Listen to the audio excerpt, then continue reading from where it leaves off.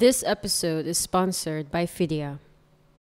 Hey guys, if you haven't already, make sure you follow the African Creator Podcast on Apple Podcasts, Spotify, and all other podcast platforms. Hello guys, welcome to a new episode of the African Creator. My name is Wande, here with my co-host. I am. What's up? Sorry, it's been a long morning.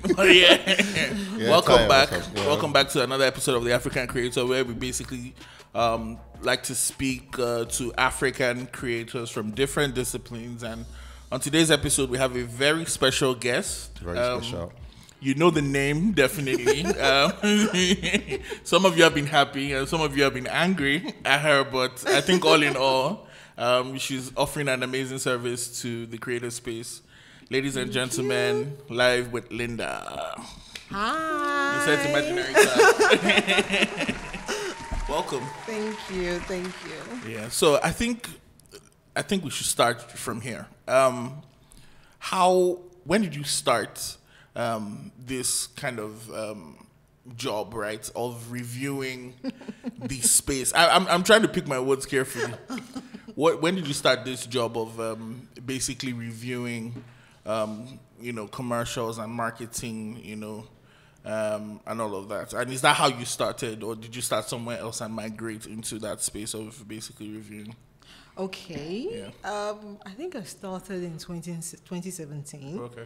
Yes, and I was working at an advertising agency then. Oh, fantastic. Yes, so I was seeing a lot of stuff going on in the industry, and I definitely had a lot to say. And, sometimes the only way you can reach people, you can't go to everybody's house and start knocking on the door to say, I want to talk to you. So the only way you can reach them is on social media.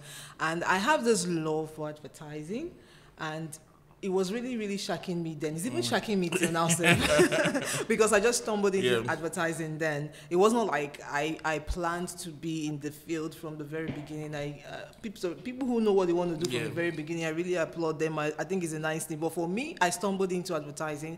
I fell in love with it, and I was like, you know what? I think I have a natural flair in this thing, and that's what everybody around me was able to, see as soon as I stepped in. It was like, just from going higher and higher and higher in the organization and all that. So I just felt like, let me use this opportunity to express myself in the creative space, review ads. The main aim was to celebrate ADO. It was and then you don't to review. The main aim was to celebrate advertising that are great, creative brands and all that. But, when you see some things and you just can't hold it. You just have to let it out. Yes. Yeah. So that's how I stumbled into it. And I'm glad to say that, from then till now, there's been a lot of improvements in the advertising space. I'm not saying it's because of me, but it could have something to do with me.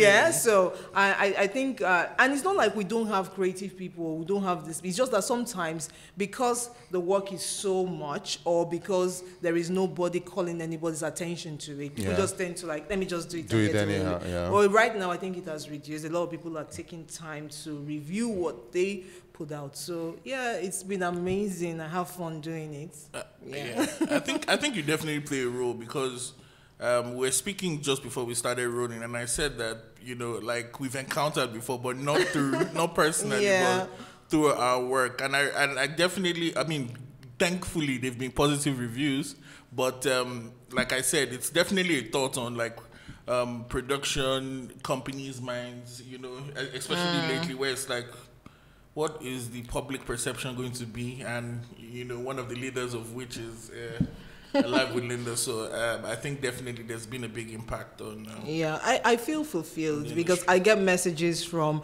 people who wouldn't even say it publicly. Top officials in different brands saying, Lynda, thank you, you're putting us on our toes. And which shows me that even though some people don't like it, there are people who like the challenge. Absolutely. It makes them sit up and do what is right. So it's amazing. It's fulfilling for me. All right, guys, we interrupt this podcast to tell you about the sponsors of this episode. And if you don't already know who it is, then have you been watching the episode? Watching the episode? It's Fidia. Fidia is back. And basically, Fidia is this monetization tool for African creators, specifically created for African creators. We know the problems we face with payments for our creative endeavors across the world, and Africa is just not considered. Well, no longer is that the case. Fidia is here with a lot of solutions, and one of the new solutions they have that I'm very interested in is transfers. You know how I like money. I believe that with Fidia, it not only enables fans to support, but it enables creators to support other creators, right? So basically, creators are fans of other creators as well, and that way you can make a transfer of funds from one creator to another. Yeah, so it's just like if you were, if you had a friend, or if you had somebody who really loved what you were doing, who is also a creator, maybe like him, like one day, I can easily use my Fidia to send you. No, you will be the one sending me money because I make more content. Yeah, but I need more money. So you need more. How do you need more money? One of the problems we've had so far with creating in Africa is monetization. Most of the time, you can't always just wait on what the platform is going to give you, what YouTube is going to give you, or TikTok is going to give you. With the transfers that Fidia has, that means if you have friends who are also creators, they can easily send you money, and it's very simple. All they just need to do is just register with their username, and they can easily send you money instantly. It's basically simple. You can send tips, to your favorite creators. Also, as creators, you can create payment links where people who have access to the platform with a simple username can make a tip or a donation to you as a creator. And I think also another cool part is you can add the Fidia username to your social media or share your payment links with your fans so that they can send you tips or donations. You can also send tips directly to your favorite creator from your Fidia wallet. Yeah. And I think these are some of the things that makes Fidia a great platform for creators across Africa. Easy peasy. So Tayo, I'll be sending you my payment link so that you can please. I don't know if I have internet on my phone, but once it comes in, I'll check it out. Fantastic. Thank you so much. Make sure you guys check the link in the description for everything related to Fidia, and thank you once again to Fidia for sponsoring this episode. Thank you, Fidia. So I think one of the other things that you mentioned that you were working at an advertising agency. Yeah. Did you ever give them or have you ever, since you've left, have you ever given them a negative review? And who called you after that? One day. I'm curious. No names. You don't have to mention any names. It's just yes. I think I've given them a positive review and I've given them a negative review as well. And the creative director, then he got a bit pissed off. But the truth is the truth, right? Yes. And the good thing about it is I have a good relationship with them. The owner of the agency still calls me like almost every day, and he has a good when you talk to him about me, he has good comments, about me, and I have good comments about him too, and his own impact in the industry. So it's fine. Fantastic. I know you do mostly brands and companies, but have you ever done like a review on a creator? On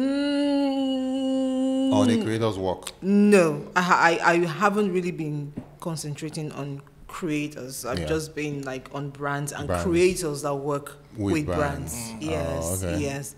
But it's shifting. Everything is shifting now. If you think about it now, that's it right now. But I feel like the creator industry also needs maybe some of what they actually do. Or constructive feedback. Yes, on their work, right? Yeah. Well, let's see how it goes. So before we got on, Tyra and I were talking, and I was letting him know that. So I run a production company called Urban. Okay. And largely before the core of our business. It still remains a little bit, but the core of our business was obviously shooting commercials and all of that. Over the last year or so, we've been slowly pivoting to creating more original concepts and ideas. Yeah. And I think it's been half intentional, but half also because of the industry. Now, I don't know if it's a perception thing, But do you think advertising is in the same space it was just 2 years or 3 years ago pre-COVID? Because I honestly have this thesis that people are not advertising or shooting commercials as traditionally as they used to before. Am I wrong? No, you're not wrong. You know, it's also one of the reasons why I also decided to move into the digital space, because I foresaw it it's been a long time coming. Right, this thing has been a long time coming, didn't just start today. So it's slowly dying down, and really it's because of digital, whether we like it or not. Yeah. Gone are the days where people would want to spend 100 million, 200 million doing an advert, promoting it and all that. You know, now during the time of traditional advertising, it's easier because you put it on TV and you keep replaying it and replaying and replaying, people see it and all that. But right now, if you have not put it on social media, you haven't done anything. True. And the minute you put it on social media, it's still 1, 2, 3 days and you're done. So are you going to start thinking of, okay, I have to create another commercial again? Do you understand what I'm saying? So right now, people are thinking digital. And when you think digital, sometimes you have to think, okay, how do I constantly provide content for these people? So you're not thinking of one content that will last me for a 6 months or 1 year campaign. You're thinking of how do I constantly put out little content that would, keep me in the face of the audience. You understand? So that's one of the reasons why people think advertising is dying. No, but advertising in the real sense is not dying. It's just that digital is more popular right now, and it seems to be the most effective and efficient, even cost-effective way of communicating with the audience. So that's why it looks like that. So there are still big companies that will do that big campaign or big adverts, but majority of them are thinking, no, we need to go small. And that's why they are going to content creators. That's why they are going to skit makers, because they feel like, okay, this guy has an audience. So if I pay him, it's more cost effective, because as he's producing and at the same time he's feeding it to an audience. Yeah. Do you understand what I'm saying? So it's just a matter of mathematics, So that's what's really happening in the advertising industry. So advertisers or agencies will have to go deeper into doing business consultations. They have to go deeper into doing insights, generating insights and looking for creative ways for brands to stand out. But when it comes to actual advertising right now, content creators like Tayo, the skit makers, they're the ones making the money, they're the ones in vogue right now. So that's why it looks like things are slowing down. Yeah. Interesting. I think advertising is, so we can say advertising is not dying, it's evolving. Exactly. It's evolving into a space where, we talk about this quite a lot with creators. I can bet that, weekly, Brother Shaggy does more views than the biggest TV show. True. Well, except Big Brother.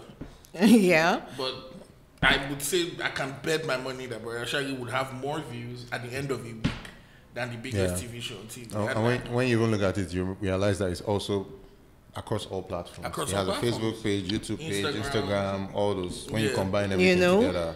So it's very interesting. It's interesting times that we're in. But there's something I also want to add. I think that, back then when they were spending this amount of money doing all this, we spend like 100 million, 200 million on an advert, commercial advert. These days, when they want to spend money on creators, it's the drops of water. That's why I was waiting. I'll start talking my own. Let's go. Should I address that? Why it's like that? I'll tell you why. Okay. Because the concept of the content, they are different. Do you understand what I'm saying? I'm listening. Yes. If you as Tayo, if you have a project that would cost 20 million and you tell it to the client would pay. But when they are looking at you, I think that's one of the reasons why we're going to be discussing what we're discussing today, which is branding for creators. Yeah. When they look at you, they would want to size you up based on what content you're putting out right now. Because when they're coming to you, Tayo, they're coming to you to do the content you've been doing for yourself, for them. Yeah. Do you understand what I'm saying? Yeah. So except they have a grand idea of this is how I want to use style. Yeah. Then they can say, okay, if this is how I want to use style, it's going to cost X amount of money. Okay, let's put that money down. Okay. So it's different from say, okay, Tayo, give me a spot on your show. You have your rate card. That's what they're going to work with. Yeah. So when they're doing adverts, for example, they're taking everything into consideration. They might have to create a whole village, for example, to do an advert. Oh, true. Do you understand? Because they want just their colors to be there. To be there, yeah. Do you understand what I'm saying? They want to bring out all their brand elements. So they may have to create a whole lot of things to make that happen. But when they're dealing with creators, they're not worried about all of that. Yeah. They're just worried about sending the message across. So if they come and tell you now, okay, no, you have to use this color, you have to use this building, then you will build them. Yeah, true. But then again, shouldn't the result matter more than the input? Of so course. if this creator is going to get you more eyeballs, so shouldn't it matter more the eyeballs, the results, right?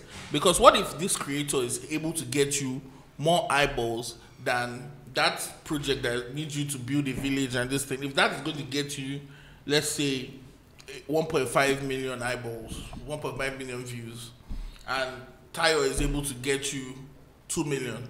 Now, nobody's asking for this 100 million, but surely you should be able to give him at least 30. Okay. You don't, sometimes the reasons why brands do adverts or do what they do, they have their reasons. Some people, sometimes you might think it's eyeballs, but sometimes it's not eyeballs they're looking for. There are some people who are not looking for eyeballs. Okay. So they have their different reasons for doing their adverts. Some might just be doing it for prestige stage. Some might just be doing it to build brands. Some might just be doing it to do perception. Some might just be doing it for image. So there are different reasons. Reasons why. Yes. So if it's for eyeballs, yes, it's justifiable. Yeah. But then again, the creator will have to have enough value for them to that, and it all comes to branding. Yeah. It comes down to branding. You understand what I'm saying? If, for example, a brand says, I want to identify with this person, right? If the person is more expensive than the other people out there, if they are serious about this person because this person aligns with their brand and the message they want to pass across, they will pay the money. They will pay. Interesting. Yes. I think that's I didn't think about it from that. So yes, I think we've had so I would say the most prestigious advertising slots is probably the Super Bowl. Yeah. Right? I would compare. It's a very funny comparison. You want to go to Big Brother? Yes. Big Brother is our Super Bowl. Let's be honest. No, but it's true. It's true, the it's biggest true. amount It's true. of eyeballs in Adverts, Nigeria. yeah. at any Yeah, given true. time. Yeah. True. That's true. So I do understand that, and I noticed the trend, right? So personally, I have shot a couple commercials for like the Big Brother slots, basically, and I can compare the first one that I shot to the last one that I shot, and the last one that I shot was 1/4 the budget. So I think. Oh yeah, I'm actually shooting one You for, get one, for a Big Brother, right? for this next Exactly. Big Brother So currently the now. first one was like, oh, we're going on Big Brother, we need to go big, bam, bam, bam, bam, bam. But if you watch more recent versions of Big Brother, you'd notice that some people literally some people put like vlog type content Yeah. on the slots, right? Yeah. And so it bodes for the argument of some people do it for prestige and do it for like, okay, yes, oh, this is the big company to know our standing in the industry. And some people just do it for like, let's just get these eyeballs. That's why they don't care the amount of quality they put. Because if I'm paying for a Big Brother advertising slot, I wouldn't want to put. I've seen some of those ads and I could swear that they shot it with the phone. True. You know, True. so it's very interesting that you say that the motivation. You know, sometimes we think about it as just eyeballs. But Oh, mostly no. it's It's just like even on the show itself, you could see the difference. You can tell the kind of brands or the kind of image these brands have from their appearance Yeah. on the show. Yeah. You understand? There are a lot of them sponsoring the show, but you see that. If you Example, stand out. Pepsi will stand out. They will not do anything that is below a certain A certain standard. standard, yeah, But you true. see some others, they'll be using buckets to play their I games. saw that. You know, it has to do with the personality of the brand. Like for me, I wouldn't want to be seen that way, but some Yeah. people don't mind, provided the money is coming. Coming. And it also depends on what the vision is of the brand. You know, so it's not everybody on Big Brother Nigeria that has that vision. It's not everybody that wants to. Some of them are just doing it for doing sake. Some are strategic in how they go about it. Like I would tell you that Pepsi and the others, they are very strategic. They know what they're doing. But some, they just want to get the eyeball. That, for example, there are some brands that are on BB Nigeria that are not supposed to be on BB Nigeria. You have only one outlet in Lagos, you're on BB Nigeria. You're trying to reach everybody in Africa. It doesn't make any sense. You know, so it depends on, they have their reasons, many reasons, and you know, well. Do you feel ads? You know, back then we used to have this. There are ads that if they play now, like there was a time I saw all these old ads from like Peak, this Papilio, all those old ads. Yes, Do you feel the creativity with ads has increased as time has passed, or do you feel they have reduced in the Nigerian or even in the African space? Because I know there are so many memorable ads that if you think about it, first of all, you can think about many. There's probably the Peak, there's probably there are plenty. There's probably the Dangote Super Sack one. Yes. And they resonate with you even when you think about it in chat. Do you feel like, I don't really feel, me personally, I don't feel like many of the recent ads we've had, they stand out. Like in 2, 3, 4 years, I don't think we'll remember anything about them. But we remember Papilio. Well. You know, on face value, I would want to agree with you, but you have to understand something. I think we still have creative people. I think we can still do standard ads, but you have to understand the reason why some of those ads stood out in the first place. Okay. The first reason is that, you know, these ads you're calling, I'm sure they were over a 10 years period. It's not like every one of them was shot in 2010 or 1990, for example. One could have been shot in 1990, the other one 1997. You know, there's space in between them. Yeah, but we've not come out with anything. There was like an that. era. Hold on. Exactly. And then that time, there is this thing about the way they promote stuff. You might have something nice right now. Very, very nice. But it might not be as memorable as Papilio because not as much people got to see it. Actually. And we're all watching the same channels. Do you understand what I'm saying? Yeah, there was nothing else to watch. Do you understand? And the way they promote those things, even a stupid ad would look good. True. Very true. Do you understand? True. But I would agree with you. There are some that are just amazing, that are creative. What would you say is one of your best ads? From Nigeria. Yeah, from Nigeria. Oh my God, I'll have to think about it. I've not really thought about it. Okay, maybe one of the best. It doesn't have to be the best. Papilio is actually one of the best.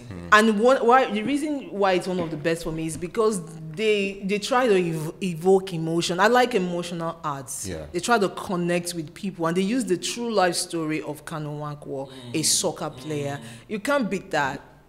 And be it today, be it tomorrow, be it forever, you say stories would always stand out. Emotional stories will always, especially when they are real, when they have a connection with the person. Nowadays, most times, okay, I agree with you, Ty. Most times, convince yourself. When they want to use these actors and actresses and these celebrities, they don't tie it to the person. You know, they just choose for choosing's sake. But back then, they will find a reason. Do you understand, to tie it, and then they will use it to do an ad that is very, very, you know, good. So now I have a segue to the next question. You said they choose people for choosing sake. Some, not all. Yeah, some. I believe like a lot. I believe like if it was to rate it on a scale of 1 to 100, I feel like 80% they choose just for choosing sake. And the reason I say this is because I have a problem with like many brands in Nigeria. Yeah. Especially in the travel space, because that's where I'm at. But I have this thing, and I've seen it replicated across a lot of spaces. Yes. You know, whenever people want to pick, let's even go to the beauty space. Just like what happened currently with the Fenty launch. I'm sure you probably heard about that. It was everywhere. Like, you know, PR companies, and I'm not blaming Rihanna or whatever for that, but PR companies, whenever they want to choose somebody, they rather go with people who have more numbers, even if those numbers are not like the niche audience that they're trying to target, than going with the niche people. I believe that if you are in the beauty space, it makes sense for you to go with a niche Instagrammer who has like 50K than going with like a 500K, somebody who is like an actor. General. But I feel like most times in Nigeria, it's the numbers people focus on. They don't focus on the conversion. And then eventually, they come back and say, oh, our campaign didn't do well. Do you feel do you notice that too? Yes, I noticed it, but like I said, there are a number of reasons why some of these things happen, and I'll give you an example. Okay. I'm not supposed to say some things, but Tayo is going to make me. I'll try not to expose too much, but you see, yes, I agree with you. Okay. Numbers mean a lot to Nigerians because most of the time they're thinking about the bottom line. Okay. I want to do this thing once and get the most out of it. Yeah. So that's why they consider numbers more than every other thing most of the time. So, and it's wrong. It's not like it's right, it's wrong because you could do micro influencers and do it effectively and get better results if you know what you're doing. Yeah. Right? So, yes, there is this thing with numbers, but for the example you made, which is Fenty, it was also like a big issue on my page, right? And it was, I got inside scoop that okay. You know, because you mentioned the PR agency, it might not actually be the PR agency's fault. Oh, okay. When you're dealing with a global brand, there are just certain standards that you have to attain. Do you understand? So if you're a Nigerian person and they don't act like that abroad. Do you get what I'm saying? Yeah. So if you have said something online that is, they will not. They're not going to call you. Yeah, because they don't want to. They don't want you to be. Do you understand what that? With the brand. Yeah. You're a beauty blogger, for example, and you want Fenty to invite you, and you already have your own skincare line. Yeah. They're not going to call you. You know, we in Nigeria, we don't take these things seriously. But if you want to grow as a content creator, you have to brand yourself and you have to take note of some of these things. Some of us don't have email etiquette. They're going to write you out immediately. Yeah. These are serious brands. So it's not really, for them, for those ones, it's not really about the numbers, because I know that Fenty has used a model from Nigeria before, right? She didn't have followers. I think I can't remember who the lady was. They have. So their screening process is very, very tight. Tight, okay. Very, very tight. Do you understand what I'm saying? Yeah. Now, this same Fenty thing they're talking about, I don't know if you know, but there were two, what's that thing called again? Sessions that they did. Oh, Fenty did theirs. Oh, okay. Oh, okay. And they invited just 20 people from the whole beauty space. The other one that people were talking about were the ones that was done by people in Nigeria. Do you understand what I'm saying? So there's a tight screening process. Even down to, for example, let me say a random example, the DJ that will play at an event, they will screen you. Oh, really? Okay. If you have a bad reputation, they'll tell you, no, have you sorted this issue out? Have you done this? Have you done? They will do all of that.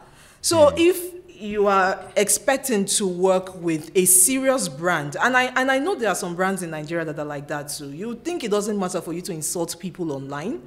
You think it doesn't matter? This is for all the Twitter people. You understand? You think it doesn't matter for you to say your mind? And, once you say your mind, I'm not saying don't say your mind, right? Do that, but when you're doing that, you have to be conscious of the fact that I am exposing my brand, and I'm exposing my ideals, and only brands that are aligned with my ideals will work with me. That's it. So that's what, you know, when we keep saying branding, that's what it's all about. So if you want to, it's not like if you are insulting people online, that's also a brand. Yeah. True.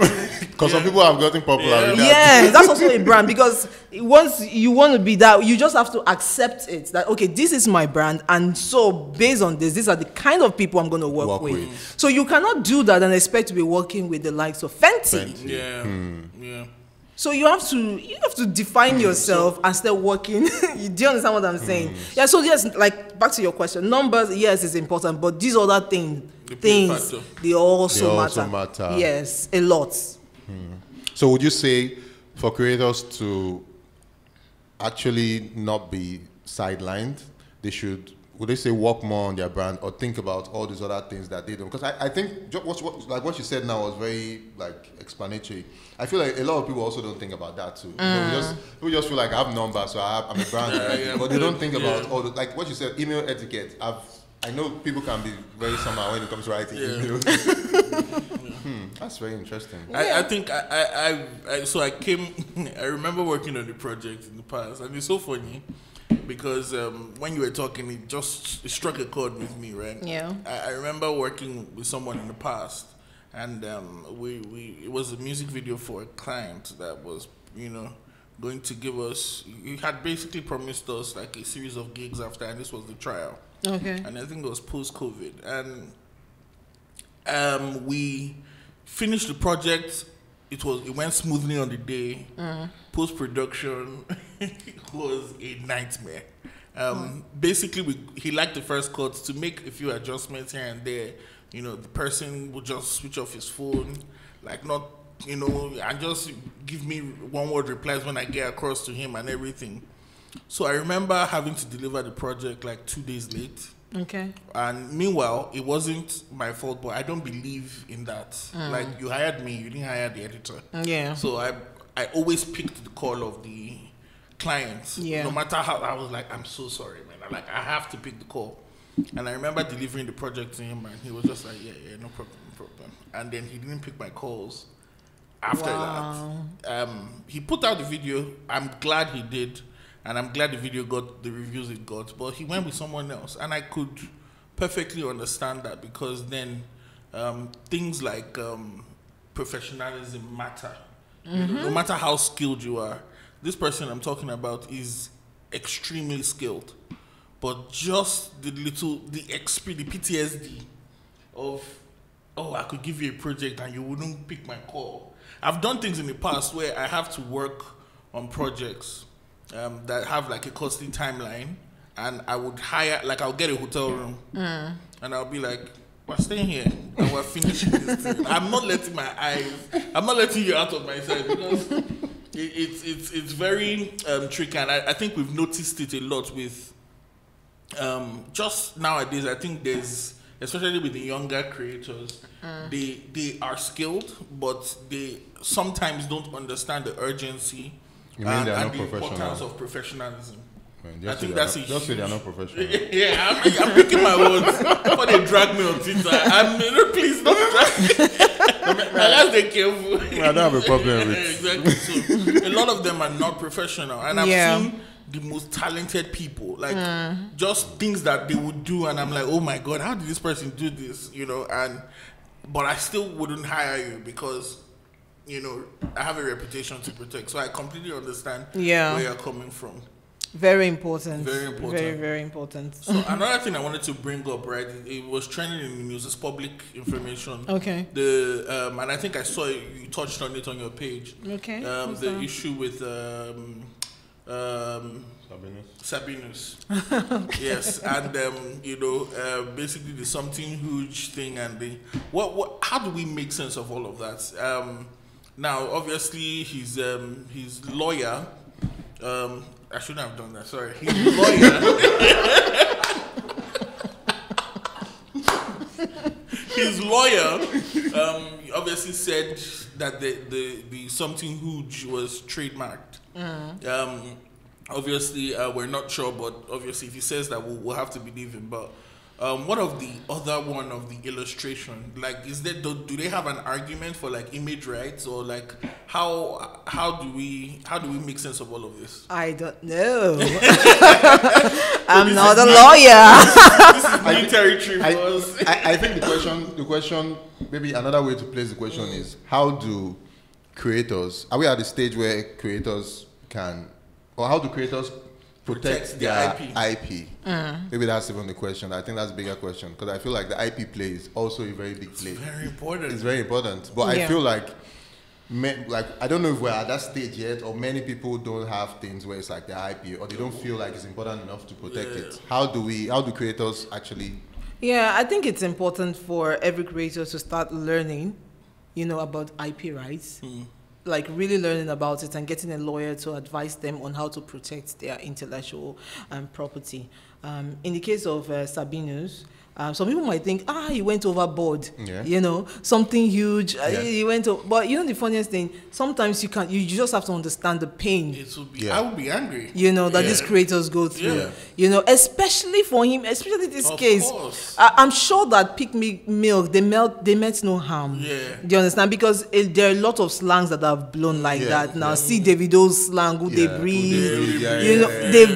Everybody keeps using it. So some people were angry that, okay, so what's wrong with Sabinus? And then I think there was somebody on my page who also said that Sabinus was using her father's voice or something. Okay. There was one guy that used to say something back there, all those kids or something. They use each other's stuff. You get what I'm saying? So the person was saying, so why would Sabinus? So I can understand for everybody's perspective. You know what I'm saying? Because the copywriters would be like, come on, we're just trying to leverage slangs. We're trying to leverage pop culture to do our creatives. It's different from saying I want to use Sabinus or Sabinus' voice and stuff. You get what I'm saying?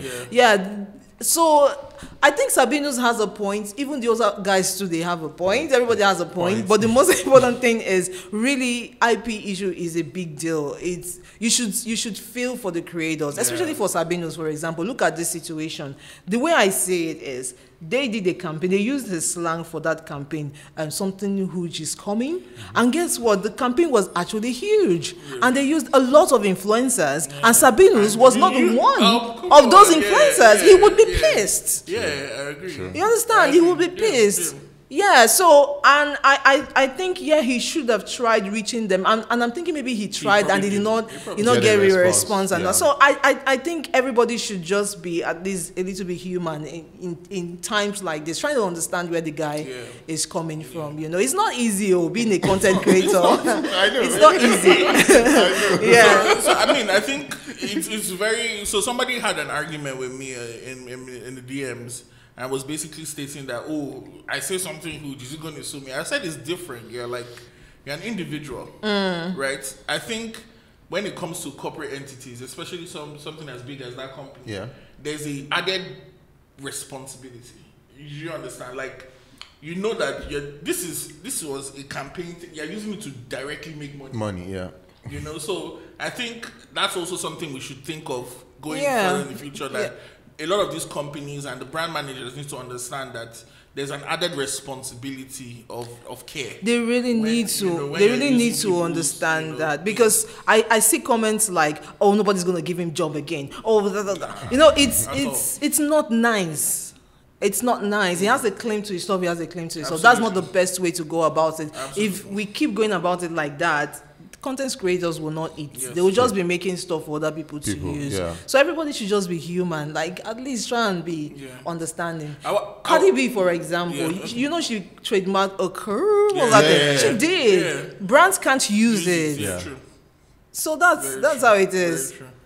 I think there's something huge. I was willing to let that go. It's the image one. Yeah, that image one. You got it. How can you say that's not him? You drew him on your own. Who else is it? And because you made the shirt red. I know that. So I think, and this segues into the next question of brand. I feel like we've just been talking creators. What is the responsibility of brand managers? Because in our conversations, we've had a lot of conversations over the season about the responsibility of brand managers, number one, and number two, out of touch brand managers. I feel like a lot of why companies seem or come off across as they are behind or out of touch is because of those people in those sensitive positions that are not able to read the trends or know who the relevant people popping are or who to connect to or have a clear vision. So what do you think the responsibility of brand managers are? And I think, is there a direct correlation between a successful brand image and the custodian of its of course there is a direct correlation. Yes, there is, because a brand manager is in charge of everything that has to do with the brand, the image, the perception, even the internal workings of the brand. It's the responsibility of the brand manager. And sometimes it's not the fault of the brand managers. Okay. Yes, because I've been in the industry long enough to know, and I've worked in both the client and the agency side, and I can tell you for a fact that sometimes when the company is set in its ways, if you like, go and bring anybody, even from US, it's not going to make any difference. You have to start from the ground up. And you have to all start from the up down. It's a cultural. Yeah. Do you understand what I'm saying? So it largely depends on the culture of the company itself. Do you understand? It depends on the culture of the company itself. I've been to a place where I wanted to do change. Change did not allow me to change. Do you understand what I'm saying? And that's one of the reasons why I decided to do what I'm doing. Because it's opening. Some people think, some agencies think that, oh, this is an attack on them, or it's really just to open everybody's eyes to everybody's responsibilities. Do you understand? That's what it is. Because you might want to do something, they will tell you, what are you saying? I've been in this business for the past 25 years. You cannot tell me this is how it's... Do you understand what I'm saying? I think another thing I also like about what you also do is you also post, like you also share ads that are done outside the country, just to bring people's mind as a reference that, okay, this is what, like, what it can be done, you know, it can be done. It's just our mindset over here. And I thank God, because I think it's beginning to change, especially with the new crops of companies coming up right now. It's beginning to change. And I think, well, we're moving to that era where the brand managers will be allowed to be the brand managers. So yes, I won't say you're totally wrong, because there are some brand managers that don't know their job. There are some that are just so caught up on, oh, I want to make extra cash, egunje, and they will give stuff to their friends. They'll be blind to certain things just because of their own personal interests. So there are people like that. There are also others. There are also others that are there to do the few. There are not many. There are few that are there to do the job, but they're not allowed to do the job because of the culture of the company. So I think right now, and that's why sometimes it's good to call out brands, so that everybody in charge will know that, okay, there's a problem, and then they can begin to say, okay, where did this problem emanating from, and then try to solve it. So yes, my dear, trust me, there's no one solution for everything. There isn't. True. There is no one solution. It has to be a collective decision, like, okay, this is what we want to do as a brand. And if you do that, you put the right people in place, and then the right people will have the chance to do what they're supposed to do, because the culture of the place will, or the environment will allow them to do what they're supposed to do. Fantastic. Yep. I think I have one last question. Okay. You're obviously someone known for, giving constructive criticism and reviewing and celebrating brands and ads and all of that. But you yourself are a brand as well. How is that balance? How is that balance? Because I'm talking in reference to just, existing as a brand, monetization versus constructive criticism. Like, how do you balance it? It must be difficult. I'm not going to lie. The $1 million question. Well, for me, I've always seen myself to be somebody that is very objective, or people around me say that I'm very, very objective. Like, even if you annoy me, that will not stop me for saying what you did is good or is bad. But a lot of people have a hard time believing that, because they wouldn't do that. So first of all, I tell people, don't judge me based on your own way of doing things. Everybody is different. But I hear you, and I hear a lot of other people, because I know that it was also like some sort of bone of contention when I went for an event as well. They asked me, so Lynda, so how do you review these ads? I have a team I put together that review the ads. And I am also, because definitely monetization is also important. Obviously. Do you understand what I'm saying? So what I'm doing is trying to, Jesus. You guys want to expose me? You don't have to go into secret details. All right, so what I'm trying to do is find a way of, should I? Find a way of making sure. You have a man in the suit behind the camera just winking aggressively. So I have to find a way of making sure that the reviews stay as that. So if you have noticed, recently I've stopped saying, okay, these are my views. From when I started, I was reviewing based on my professional, standards and what I know and all that. If you watch very closely, I've kind of like evolved into, okay, these are our views, or these are the audience's views. Do you understand what I'm saying? Absolutely. Yeah, so that it will not look like I'm trying to witch hunt you. So sometimes, there was a time somebody sent me an ad and said, Lynda, can you please help? That was before I started the whole monetization thing though. Can you please help us post this? I said, this ad is not good enough. It's not nice. And he was so angry. Because it's from an agency, and they have they all sat down, done the strategy, and they've hailed themselves and everything. And I'm saying, I'm telling you, you will understand this ad. People out there will not understand it. I can't post it. It's not creative enough. And he said, okay, no problem. And he was upset. And then on the second thought, I was like, I'm going to post this ad. And I'm going to post it in such a way that I will not give any opinion. I'm going to be just leave it open. And I did. And they blasted that ad. And I was so happy, because sometimes you think it's me. It's not me. People are seeing it. They think Nigerians are not educated or they are not woke. They are. They know these things. They know when you're trying too hard. They know when you're trying to play. They're trying when you're trying to cut corners. You need to communicate effectively, and you can't do that unless you test your communication. But some of them, they don't test. They just hail each other in the office. Yay! This is bad, because they understand it. Do you understand it? You put it out there, people don't understand, because they were not there when you guys were doing the strategy. They don't have the context. You have the context. They don't. So I was so very happy that they really blasted it very well. So that's it. So right now I'm evolving, and I'm also doing a lot of things, under the radar, to see if I can get, I wouldn't say, but just try to solidify the whole review as coming from the audience. But I think, just to conclude, so so that's what Live with Lynda is all about. So going forward is going to be, okay, this is a review platform. And the review is for you to get insights about your ads, your brands, right? And then there's also the other element of, I like to call it advertainment, where people get entertained, or people can connect with your brand through your adverts. So celebrating creativity, creative adverts.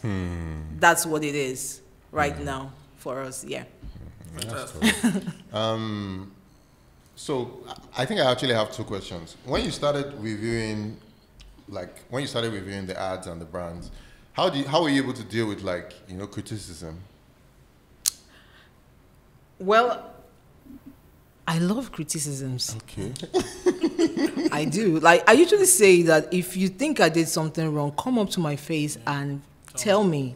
I like it. Because I might be a bit, but I would sit down and think about, okay, maybe there's something here that you're saying. I try to see from everybody's, point of view, and then make my decision. That's how I am. I like criticism, because you never can tell. You might think something is actually very nice. Somebody else might be seeing it from a totally different angle. And really, that's one of the things that even this Live with Lynda page has taught me. You can't see all the angles. That sometimes I review ads and I put it out there, and somebody will come from another angle. Lynda, you didn't see this thing. Do you understand what I'm saying? So, and attention to detail is very, very important. So, what was your question again?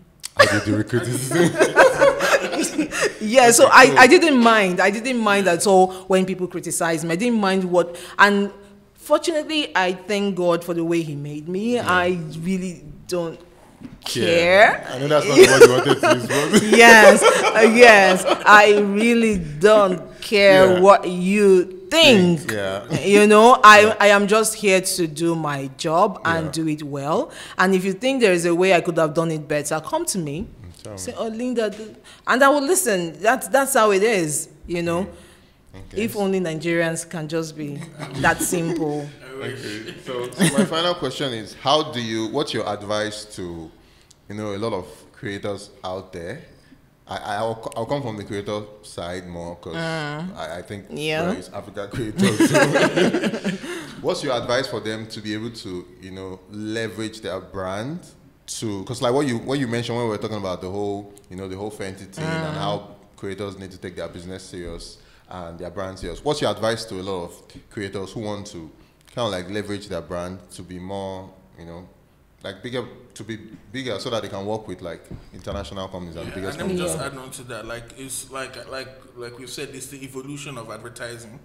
A lot of these brands cannot survive without creators. But in the same vein, a lot of these creators too can't survive without these brands, because we haven't found a model. It's not Netflix that people subscribe to. It's like you need, to a huge degree, a lot of creators need advertising and these advertisers to work with them. So how can we make that work? Because that's pretty much one of the big aims of this podcast. To help bridge that gap. Well, I think that the first things first, you have to brand yourself. For me, branding is defining your image and then projecting or promoting that image to the general public. That's what it is. A lot of creators don't brand. They just start. It's good to start, but when you start and you now understand what your strengths are, it's time to start consciously branding. Branding is like planning. You know what they say about planning? Failing to plan is planning to fail. That's what branding is. Failing to brand is branding to fail. Some people might be lucky and they just, they don't brand and then they still, blow up. But at the end of the day, if you don't brand, you're branding. Whether you brand or not, you're branding. So it's best for you to make conscious efforts to brand properly. Because the minute you start your content, you are already branding. You're already telling people about yourself. You're already telling people about what you do. You're already telling people about your content. You're doing it, whether you make a conscious effort or not. But it is important for you to have conscious effort, because when you define your brand, you are able to question yourself to say, okay, what value am I really bringing? Right? It's not like there may be thousands of other people doing what you do. What makes you different? If you are branding yourself, every day you will challenge yourself to be unique.